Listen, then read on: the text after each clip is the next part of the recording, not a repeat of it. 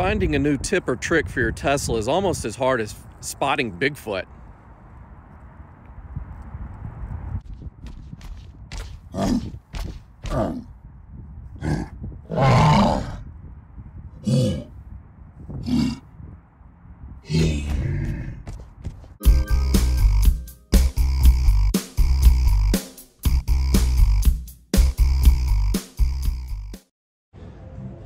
Hey, how's it going? I've had my Tesla Model 3 for a little over 3 years now, and along the way I've picked up a few tips, tricks, and life hacks, so thought I'd just show you a handful of them today. Let's see what we got. So the first thing we're going to talk about today is headlights. Let's say you pull into a parking lot and you park the car, but you're not ready to get out yet. Your headlights are still on, blinding the guy that might be sitting in a car in front of you in the parking lot.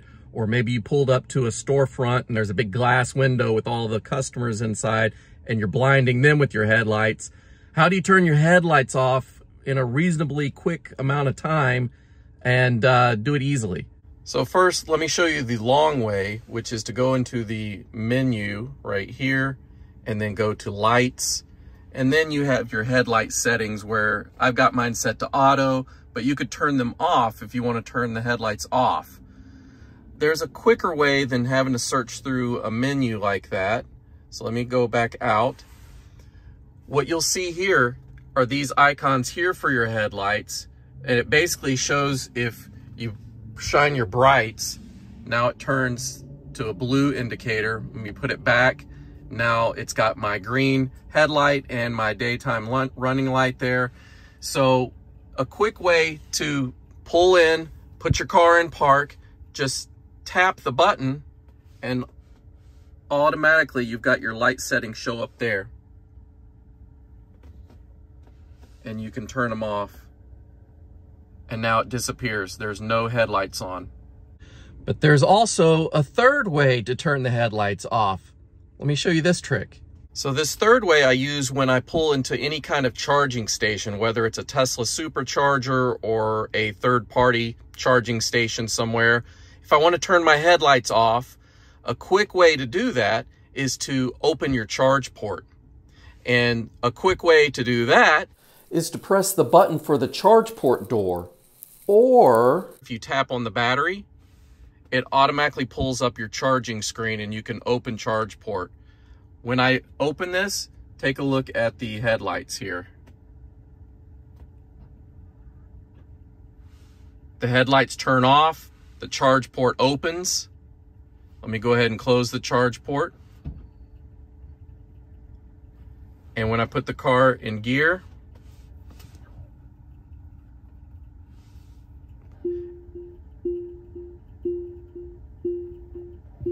and now the headlights are back on. The next thing I want to show you is in regards to security, both security of the car itself and your valuables. Back at the menu here, if you go to your safety settings, you've got selections here for pin to drive and pin for your glove box. So with pin to drive enabled, once you put it into gear, it's going to ask for a 4-digit pin number. If you do not know that pin number, the car will not start, it will not drive at all. You can still mess with some of the settings and, radio and things like that, but it will not let you drive the car. So this is the perfect scenario for a carjacking situation. If someone holds you up at gunpoint and asks for your keys, you can give them the key card if you have it on you. But once they get in the car and they try to get it started, while they're trying to figure out what the hell's going on, you can start running. Just take off, run as fast as you can, and more than likely your car is just going to be abandoned there until you come back to get it. Because that thief is not going to be able to drive your car off because they can't because of the passcode. And most of you use a PIN number anyways for your smartphones, whether you use Face ID or a PIN of some sort of security to lock down your personal features that are in your phone. Well, the car is the most expensive thing other than your house that you probably own. So why not lock it down as well? The other thing is to put a PIN number to open the glove box, because it is electronic. There is no button on the glove box to open it. You have to open it from your touch screen. You could put valuables. Let's say you're going to go out for a night in the city. You've got some valuables on you, but you don't want your car broken into and having your stuff taken. You can put them in your glove box. You can put a PIN number on there to where no one can access it unless they have that PIN code. My car is an older car, so all my USB ports are down underneath. But if you have a brand new Tesla, you do have a USB port in your glove box that has your dash cam footage. If you've put in a micro SD or some sort of USB thumb drive in there to record your videos. If you put a PIN number on your glove box, now the thieves will not be able to access that thumb drive that has the recording of them breaking into your car. Next, we're going to talk about windshield wipers. Have you ever been just driving down the road and it's not raining and all of a sudden your windshield wiper just turns on by itself? I know it's happened to me before, and I don't think there's actual rain sensors in the glass. I think it's more of the cameras behind here are noticing if there's water hitting the glass, and then it'll automatically turn it on. That's what I'm assuming. So if you go into your settings here and just go to the very top, the controls, these are your wiper settings there. You can turn it off, you can have it set to auto, or you can set the speed that you want it to wipe at. But let's be honest, if you're driving, you don't want to be taking your eyes off the road to start looking through some menu just to turn your wipers on and off or change the settings. So instead, I go to my stock here where I've got my wiper settings there. If you push on the end here, it'll spray the windshield washer on the windscreen there. And another side effect of that is once I push on this, let's take a look at the screen here. So I'm going to push. Now my settings automatically came up here. So I can actually turn it off if I want to turn it off. Now there is one scenario where this will not work, and that's if you've got autopilot or full self-driving on. If you've enabled those, the windshield wipers are automatically set to auto. They will not turn off. And the reason for that is because the windshield wiper does make a pass over that front camera. And it needs that in case it is raining or snowing or you get ice or mud or whatever it is. That camera needs to view out there to use the autopilot or the full self-driving. And so it needs to have a clear view. So it's going to always turn that on. And when you have that enabled, you cannot turn your windshield wipers off, even manually. You cannot turn them off. Here's an example of the full self-driving with the windshield wiper situation. So if I put on the full self-driving, and now it's driving itself. If I go to my settings here, you'll see right there are the windshield wipers. No matter what I do, it will not come out of auto. Another trick has to do with sun glare. If you're driving and you get a lot of sun glare from this area up here, here's another little trick that you can do. You can fold down the passenger side and pull it out. And if you've still got this gap here where there's some sun that's in your eyes, you can slide it. You can see it's on a slider here. There's where it attaches to, and you can extend it outwards. Slide it back in and reconnect it. Another trick you can do to check your battery range is right now I'm at 79%, but if I want to see how many miles it's estimating, you just tap on it, and that's equaling 210 miles left to go on this charge. Now, this isn't a sign of battery degradation or anything like that.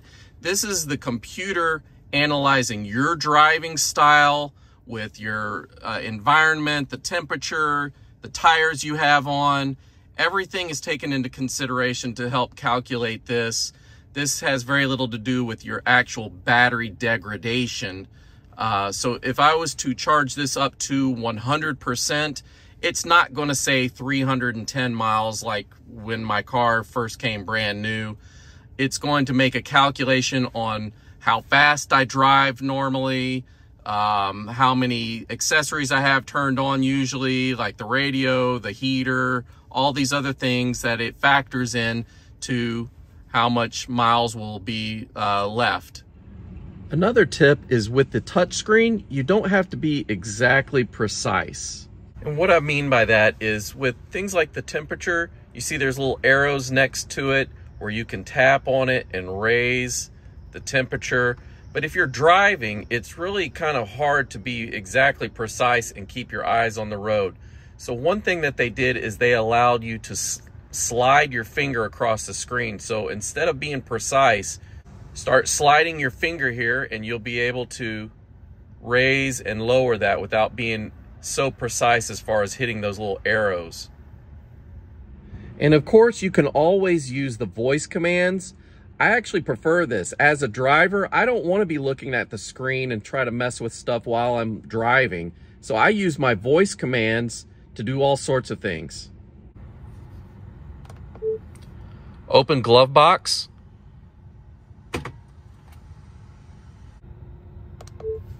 Set temperature to 69.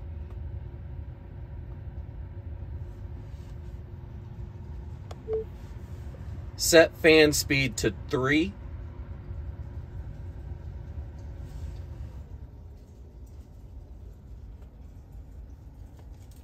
And one of my favorite voice commands is to turn on the heated seats. Give me 2 pieces of bacon on the driver's seat. If you're trying to open your charge port and it won't open, it's usually because the car is asleep. A shortcut to get it to wake up is to lightly press on the door handle like this. And now it'll work.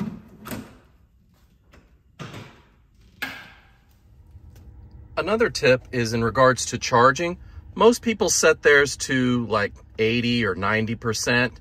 But for me, I'm about to go to work where my parking lot at my job has a free charging station for employees.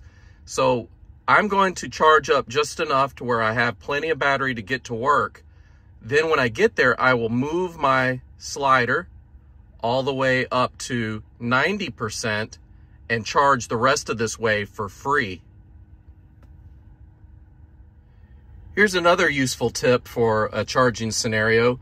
If you are not at home charging, and let's say you're at a shopping center or you're at a Tesla supercharger, some of those superchargers, especially the busier locations, will add on extra fees if you charge all the way up and leave your car and it's just sitting there taking up a spot, and your battery's already filled up to what you set it to. You could get a fee for returning late to the car. So to fix that, if you are away and you know you're going to be another 10 minutes before you can get to your car to move it, go onto your phone app and adjust the slider higher up. And now you just bought yourself some more time before you start incurring late fees. Another tip that I like to offer is in regards to unlocking your car door. Now, a lot of modern cars, but especially Teslas, they use their smartphone as a key. That's cool and it works most of the time, but it goes through Bluetooth, and every once in a while Bluetooth kind of messes up or it doesn't read it right away and it won't unlock until you're standing there several seconds, or you open up your phone and get into the app and have it resync. There's all sorts of things you can do, but it's really embarrassing when you walk up to your car and you're pressing on the door handle and trying to open it and it won't let you in. So a quick and easy way to just get in is to have your key card with you at all times. And instead of burying it deep inside a wallet or a bag where it's also equally long to get it out to use, there's 2 options that I use, and there's a few others, but one is with a keychain. If you have keys in your pocket, you can put your key card in one of these, and that way you just reach in your pocket, put it out, and tap it on the door, and you'll be let in. Another option is if you have a minimalist wallet. like the Nomad here, you can put your key card, which is that black card right there, and that way you don't even have to take it out of your wallet. You just tap your whole wallet up against the pillar of your car and it unlocks that way. You can do it seamlessly where you walk up to the car, press the door handle, it's not unlocking, just reach in your pocket, grab whichever you have, tap it, and you're good to go. Now, if you're a lady that has a big purse and it's not easily accessible to, you know, have a wallet like this or whatnot, I would recommend getting a luggage tag that matches your purse, just hanging off the side of it, and that way you can just lift your purse up and kind of tap it that way. And if you have one of those rings from Hand Show, that actually works even the best because you don't have to reach in your pocket to get anything. You just kind of hold your hand up against the pillar and it unlocks. Another trick you can do is create a custom driver mode by changing user profiles. So our Tesla has different user profiles. I've got one for me and one for my wife. And basically the main difference is when you select the one for my wife, the chair moves to the position that she sits in, the wheel moves, everything is custom to her. The side mirrors will move to the position that she can see better out of. You can do all sorts of things. So if you want to create a new driving mode, we can create one by adding one here. Add new driver, enter name. Let's create a winter driving mode. So winter, so I'm going to create a winter driving mode. It's going to ask you how you want everything. You can select that, can select that. Now it's set to winter. So I can go in here and make some settings here. So I'm going to go to pedals and steering. For winter, a lot of people change their acceleration to chill. That way you're not hitting the pedal, the accelerator pedal, and it's spinning out of control because you gave it a little bit too much energy. So put it on chill. The steering mode, you can leave that. Another thing that people do is they change the regen braking settings to low. That way, once regen starts applying the brake to slow down, it won't really be aggressive with slowing it down because you don't want the wheels to lock up and slip on ice. So you just want it to lightly slow down, and that way you don't have to worry about slipping around on the ice. Kind of the opposite of this chill version here. You don't want to accelerate too hard on slippery roads. And if you don't live in a region where there's harsh winters, you could even add a sport mode. So you could set the settings to sport, make everything sport, and do that. You can always delete this as well.